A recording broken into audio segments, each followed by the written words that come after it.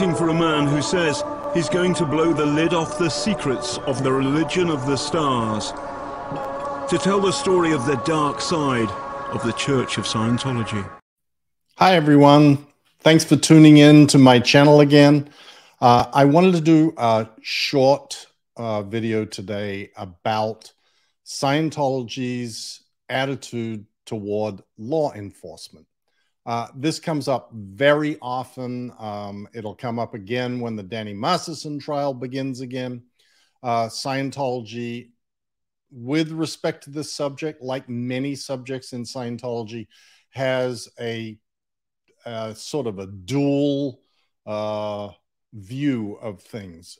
One view that is presented to the world, and one view that is actually the internal true perspective of Scientology about this subject. To the outside world, Scientology seeks to make it appear that they are completely and totally behind law enforcement. They wish to cooperate with them at every opportunity. They support them. They do fundraising for them. Notoriously, they have done fundraising, particularly in California at the Celebrity Center with the Hollywood division of the LAPD, headed by then chief of that division, Corey Polka, who some of you probably now know is under investigation for being influenced. And who knows whether the influence of Scientology is going to come out of that. This here is a shot of Corey Polka being given $20,000 at the Scientology Celebrity Center some time ago. And he follows in the footsteps of Lee Baca, the former sheriff of Los Angeles County, who was a big Scientology ally. But in any event, all of this is pursuant to Hubbard's policy of safe pointing. And by safe pointing, he means creating safe points in society that will protect Scientology. And of course, having the local police on your side is always helpful. And so Scientology devotes a lot of time and effort, particularly their PR people, to trying to make local law enforcement ally with them. You see pictures of law enforcement officers from all over the world show up in Scientology promotional pieces. You know, this is a thing that they're very proud of and they like to use.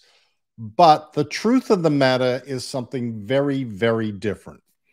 In the Masterson case and in other matters that have come up, the outside world of former Scientologists have made it clear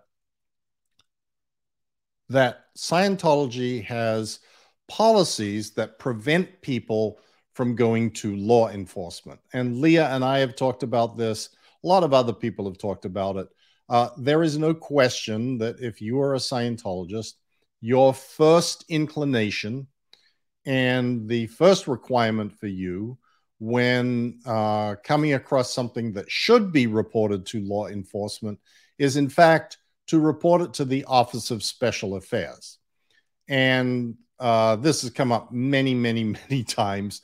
Scientology then puts out statements routinely saying there's no policy in Scientology preventing anyone from reporting anything to the police.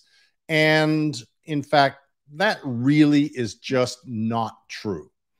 And no matter how many times these things get shown, they never get old. I'm going to read some quotes from Hubbard's book, The Introduction to Scientology Ethics, this book here, which is the Bible of Scientology ethics and justice, and is currently this is the current edition of the book, and these quotes are taken from that current edition of the book. And what it says is these things are high crimes in Scientology. In other words, they're suppressive acts. They can get you declared and thrown out of Scientology, your family disconnected from, you're fired from your job if you work for a Scientologist. It's the harshest penalties for the harshest infractions. And these are considered to be among the harshest infractions that a Scientologist can engage in. Delivering up the person of a Scientologist without defense or protest to the demands of civil or criminal law. Well, that's pretty clear. You just can't turn someone over to law enforcement or even a civil litigant without running afoul of Scientology. Reporting or threatening to report Scientology or Scientologists to civil authorities in an effort to suppress Scientology or Scientologists from practicing or receiving standard Scientology. Now, Scientology likes to pass this one and say, well, it says preventing them from practicing or receiving standard Scientology. Well, anybody that's turned over to law enforcement is no longer eligible to participate in Scientology auditing. And so this applies, if they choose to apply it, to any circumstance. There is a lot of things in Scientology like this where the application of what it says can be very, very arbitrary. In this case, it's not arbitrary. It is always that way. You can't report someone to civil authorities without running afoul of Scientology. Public statements against Scientology or Scientologists, but not to committees of evidence duly convened. You can't go before a public hearing on the subject and make a statement without running afoul of Scientology. You can't testify anywhere without running afoul of Scientology, because that's not a committee of evidence duly convened. You can't bring a lawsuit against anybody, a civil lawsuit against anybody, without having authorization from Scientology.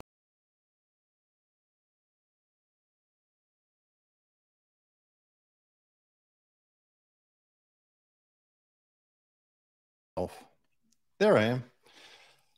This is really how Scientology views this interaction with law enforcement, despite what they say, despite their public protests, claiming that there's no policy against it. There absolutely is. And even beyond that, every single Scientologist knows that anything that comes up that may result in interaction with the media, like a PR problem or situation, or interaction with the police, like an ongoing crime or something that came up that should be reported, that the first thing that you must do is report this to the Office of Special Affairs.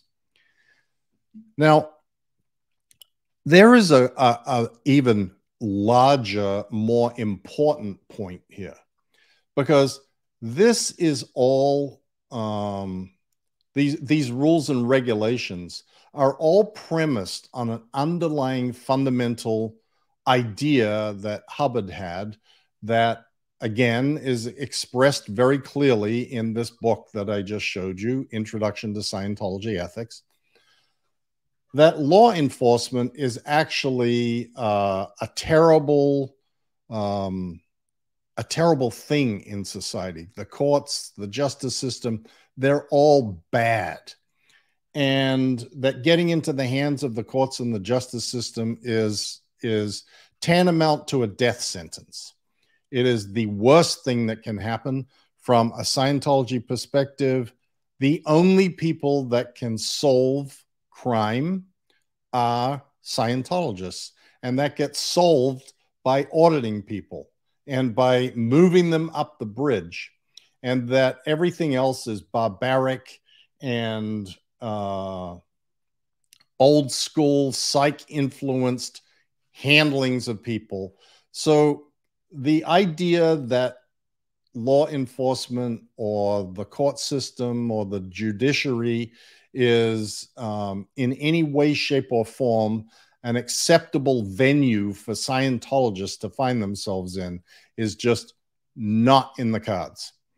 In fact, the writings of Hubbard in Introduction to Scientology Ethics are some of the most over-the-top statements about the WOG world. WOG is the term that Hubbard coined to describe everybody that's not a Scientologist. And everybody that's not a Scientologist, in the eyes of Scientologists, are uninformed, are ignorant, and many of them are intent on the destruction of Scientology and the destruction of mankind and keeping people slaves and, all sorts of ideas that get planted in the minds of Scientologists about the WOG world.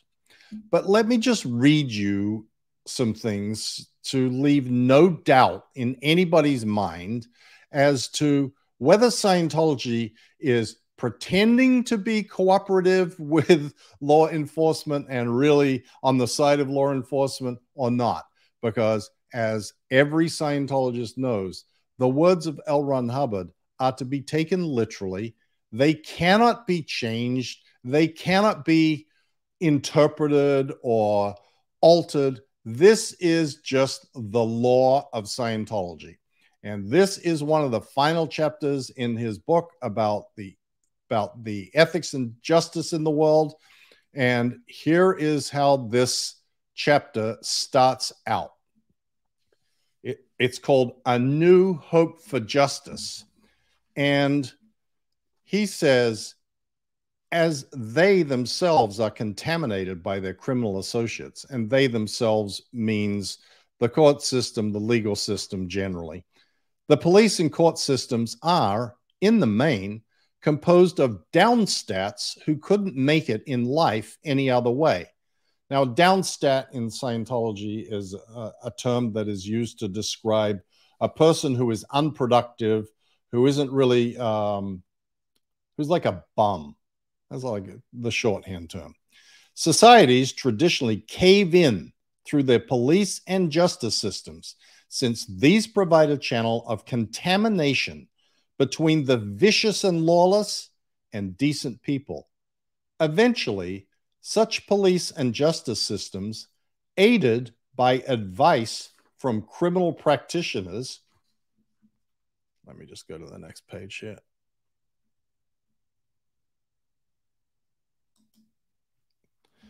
Such as psychologists and psychiatrists, sink into a belief that all men are criminals. Now, going down to the next highlight. Police and courts offer an open-armed opportunity to the vicious and corrupt to establish themselves in a position of safety while satisfying their strange appetites of perverted viciousness toward their fellow man. Justice systems thereby become a sort of cancer which erode every splendid ambition and achievement of the decent citizen. Quote, justice, unquote, apparently cannot be trusted in the hands of man. The FBI charter mews about safeguarding the populace, but hides and is utterly disregarded by an organization whose principles are carefully planned wholly on terrorism and conducts itself more lawlessly than any criminal it ever listed as public enemy number one. Who is public enemy number one today? The FBI. Its obvious target is every opinion leader and public-spirited group in America. To the FBI, their own charter is not only a subject for mirth, but the Constitution itself, which they are sworn in to uphold, is just garbage, which impedes their headlong terror zeal in the name of justice, and even calling themselves the Justice Department. They practice every conceivable perversion of injustice. With their terror tools, preferring lies to fact, they have created a police state in which no man, woman, or child, or even a politician is safe, neither from downstats nor the FBI. To the FBI, all men are guilty and can't be proven innocent, and behind her bandaged eyes, justice herself weeps. In the name of justice, they have condemned this society to death. Now, this is the words of L. Ron Hubbard. And I don't think that there can be much doubt that he views law enforcement and the justice system, and particularly the FBI, as a horror that is inflicted upon society. And Scientologists do not believe anything other than what L. Ron Hubbard says. If L. Ron Hubbard says that this is the case, in the minds of Scientologists, this is the case. And you'll note that he talks in there about, you know, supporting the Constitution and people's rights. If you go and look at the video that I did fairly recently called The DOJ Scathing Takedown of Scientology, where Department of Justice lawyers combed through the evidence that they had collected from Scientology and laid out their reasoning for why the sentencing should be harsh, you will see that these same protests, that they took them up, like Scientology has a constitutional right and is following the Constitution, and they're a religious organization and they want this and that. And they pulled each one of those things apart.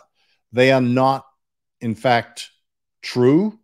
Scientology has a disdain for all WOG law, including the Constitution. If the Constitution in some way impedes the forward progress of Scientology, or forward progress, I should say, because it's really going backwards. But Scientology does not believe that they have an obligation to cooperate with, tell the truth to, or participate in any law enforcement or justice system activities. And, you know, I also covered some of this in another earlier video I did called Why Scientologists Lie. I will put links to these. I'm going to do or have a blog post up concurrent with this that will have these documents so you can see them if you wish, and download them for yourself. Again, this document, these statements by L. Ron Hubbard should be known by all law enforcement and all courts that are engaged in any sort of activity that involves Scientology. You have got to know what it is that you are dealing with. These people do not believe that the court system requires their candor, their honesty, or their cooperation. And that's the message that everybody in the justice system needs to understand if they are dealing with Scientology. Again, thank you so much for tuning in. Thank you for watching all the way to the end. You know, if you're not a subscriber to this channel already, please click subscribe, click the like button. Until the next time, thanks so much, and bye.